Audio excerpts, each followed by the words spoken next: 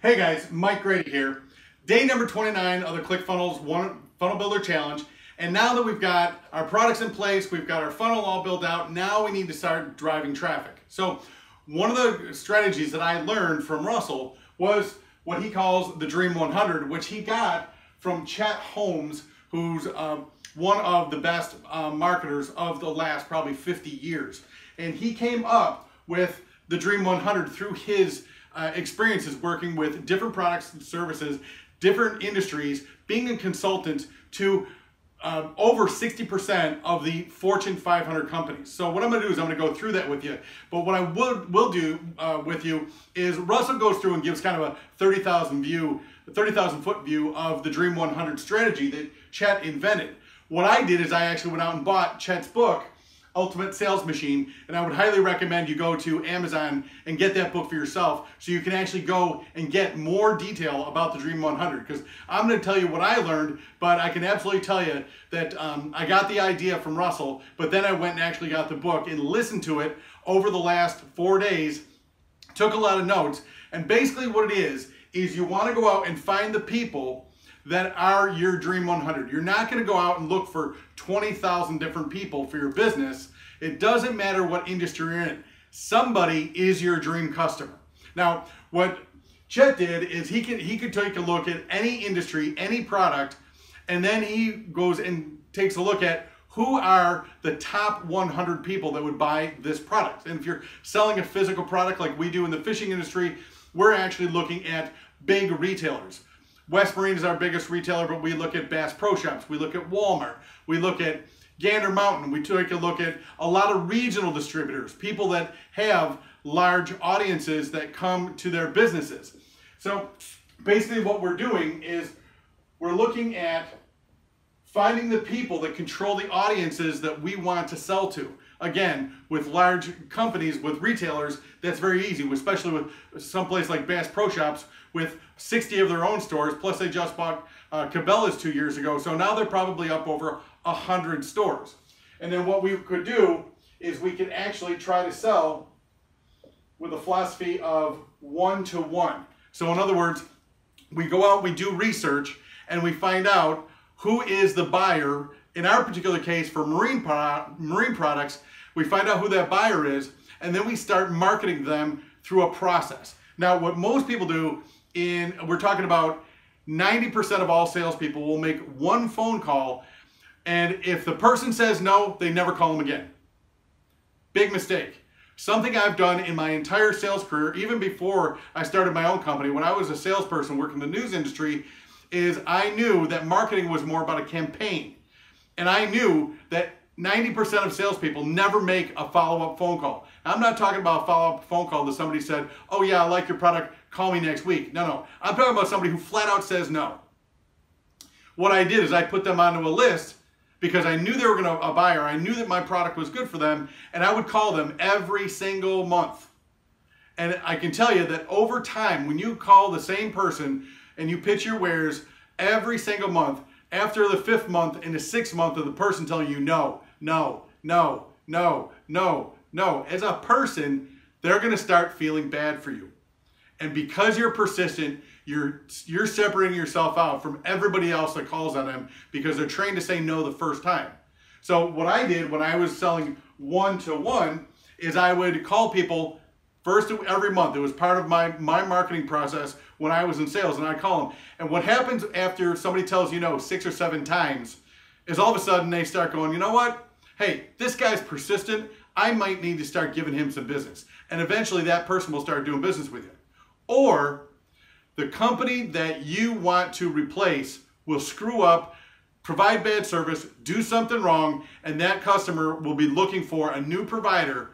Even if they're happy with their provider, they may give you a shot. Or if they're not happy with their provider because they're not getting the customer service, or they just want to make a change, there might be 3 or 4 other people calling on them, but because you call them every single month and you take a no every single month, you're going to be the first person that they think of because you're top of mind. So that's how we sell one-to-one. Now the process is you can send them a letter and then you follow up that letter. Now what we have found, and I've found this in our market, in the fishing market. I've found it in the real estate business. I've found it in lots of different things that we do. It's a concept called lumpy mail.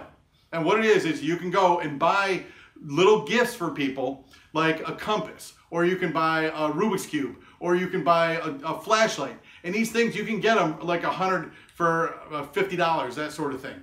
And what you do is you can pick out your Dream 100 list, and now when you send that second package to somebody, then you actually put that gift inside for the person with a sales letter that ties in that gift. Like if you send them a Rubik's Cube, your headline can be, are you puzzled with the sales you're having and why they're not growing?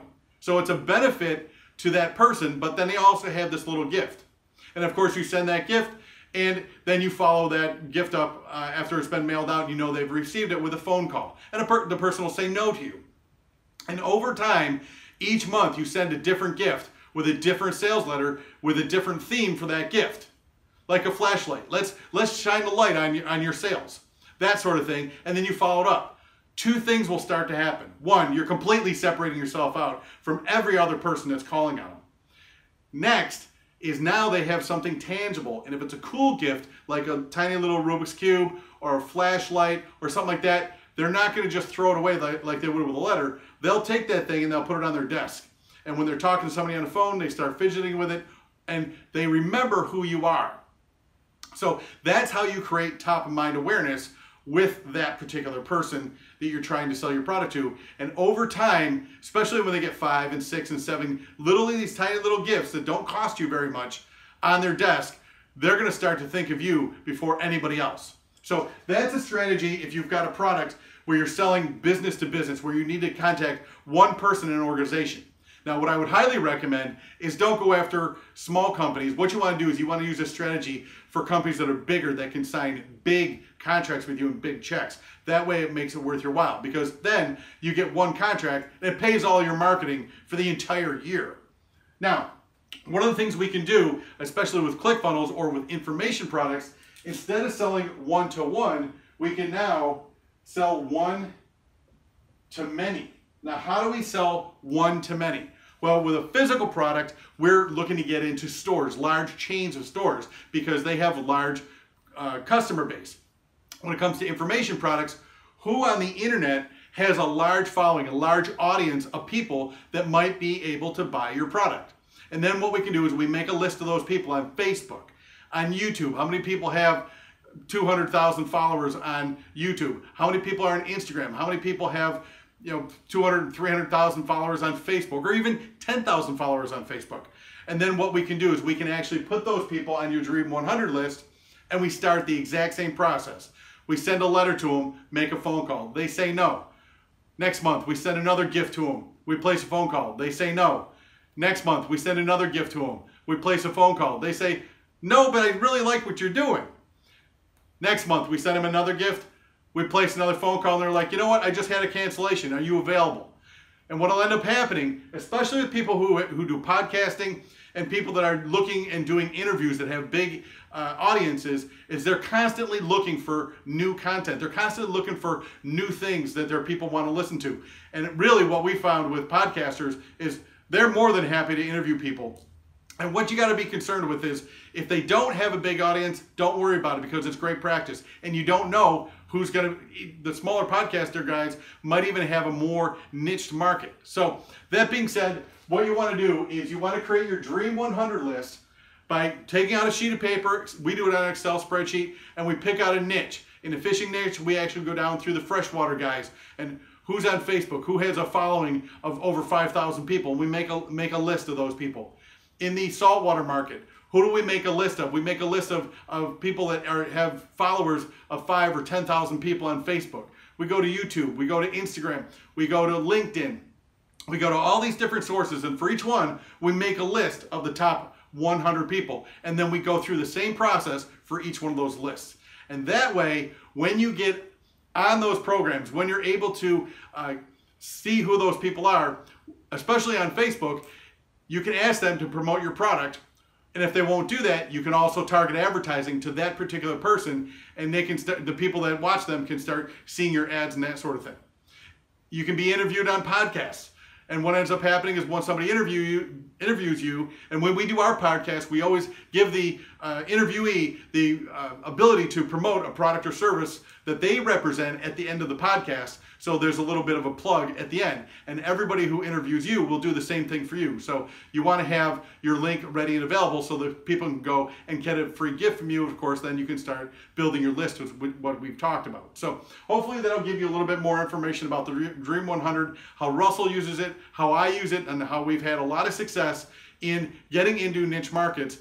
And all of this is very inexpensive when you start looking at buying widgets once a month that really cost you anywhere from $50 to $100. You put together the same sales letter, you send it out to the person, and you make a phone call, and you just do that every single month. And the thing that Chet Holmes talks about in his book is what he calls pig-headed determination. Use this process over and over and over every single month. And where you'll separate yourself out from everybody else is when you do it every single month. Don't do it for 1 month or 2 months or 3 months and not get any results and quit, because you're going the 99 yards and you just got to go one more yard. So what you want to do is you want to do it consistently every single month, whether somebody buys something from you or not, because you're building brand recognition, and when people need you, you're going to be top of mind. So what Chet said is pig-headed determination, make it part of your marketing program, and do it every single month, and you will explode your business.